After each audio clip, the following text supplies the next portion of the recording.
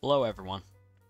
When working on data science projects, you'll find yourself repeating certain tasks over and over again, especially in the data preparation phase. One of those tasks is converting categorical values in a data frame to numerical values. Today I will share with you a function I've written to speed up this process, and this is something I use on a regular basis and I hope you find helpful. So let's hop in. I'll begin by importing the two libraries we'll need, which are Pandas and psy.connect.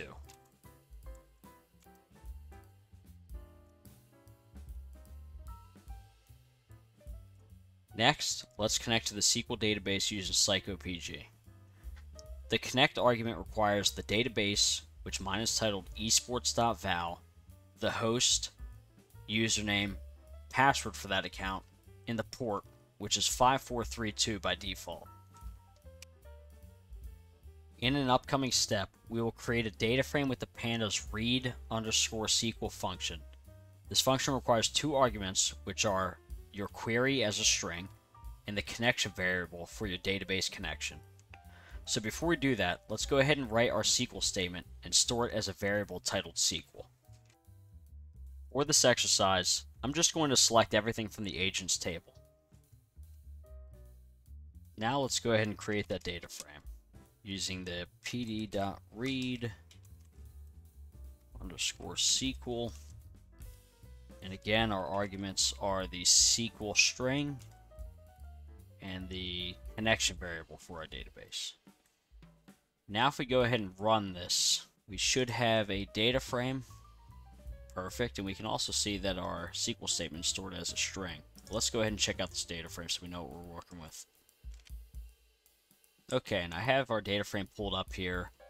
Again, this is just everything from our agents table in our Valorant themed database. We have an agent surrogate key. We'll end up dropping this. We have our only categorical column, which is the agent name. And then the rest are other numerical values such as pick rate. We have a kill death ratio column, among others. So let's go ahead and start working with this data frame. Now again, I mentioned that we only have one categorical column, which is that agent name. Let's go ahead though, for good measure, and just check to see what the data types are for each column in our data frame. So if we type in df.dtypes,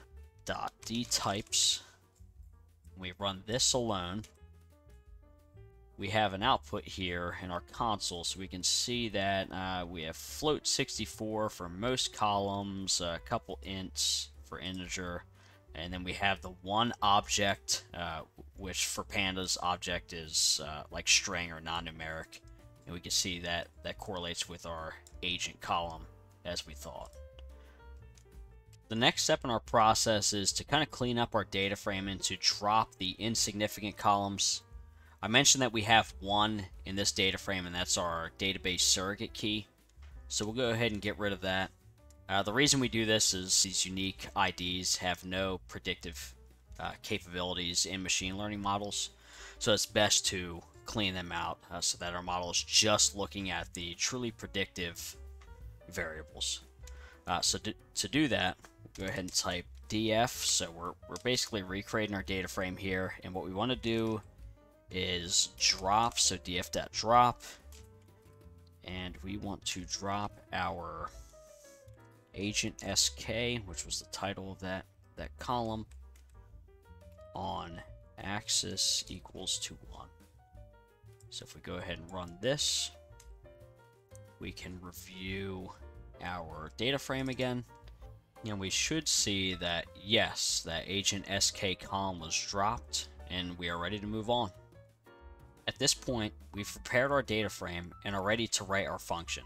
This function comprises of a couple parts. We'll go ahead and begin by defining our function, which we'll title conv, short for conversion, which will accept one argument, and that is our data frame. Now the first step is to create a new data frame for only the categorical variables. So we'll do this by first titling the new data frame, and that's df_cat. We'll set that equals to dataframe.select dtypes. So we'll remember that from the earlier portion of this video. And we want to include anything that is of the data type object. Second, we'll want to convert the categorical variables of the new data frame to numerical using Pandas getDummies function. For this, let's pass our new data frame df_cat.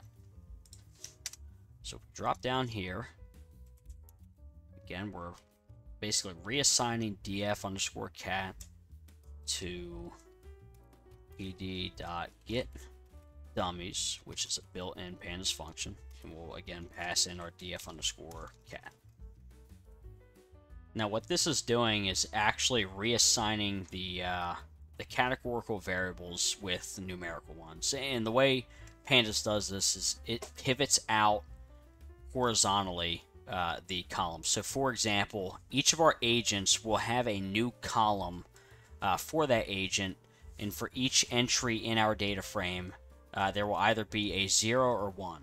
So the problem with simply replacing your categorical variables with numerical integers using something like categories.codes, which is another built-in Pandas function, your machine learning algorithms will try to weigh or infer some kind of importance based on that numerical value. So the higher the value, it might try to weigh that result more heavily, and you'll find that you'll get less predictive models.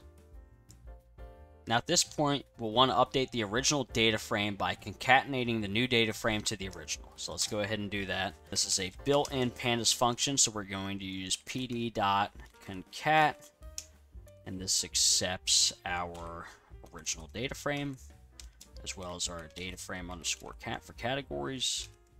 And we'll do this along the axis equals 1.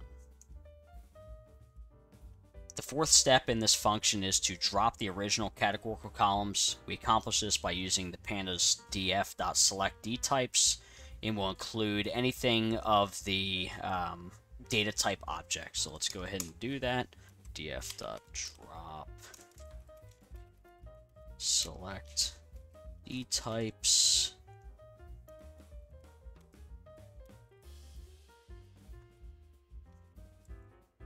Axis equals 1. In place equals true. And finally, let's go ahead and end this function by returning the finalized data frame. And we can take this for a spin. We'll go ahead and create a new data frame titled df_new. We'll set that equal to our new function. We'll pass in that original data frame. And when we run this, we are expecting to see that that agent's column is dropped, and instead each unique agent is a new column horizontally in our data frame, accepting only a 0 or 1 integer. Alright, so we have our df_new data frame object. So let's go ahead and check that out. And perfect. So we see that that original agent's categorical column is dropped, and instead it has been pivoted out horizontally here, so we have a new column for each unique agent, as well as a 0 or 1 value below. So that ends this video. If you found this function or any of the information found in this video helpful, please be sure to leave a like and subscribe. I will go ahead and post the function source code in the description of this video for your reference. Thank you.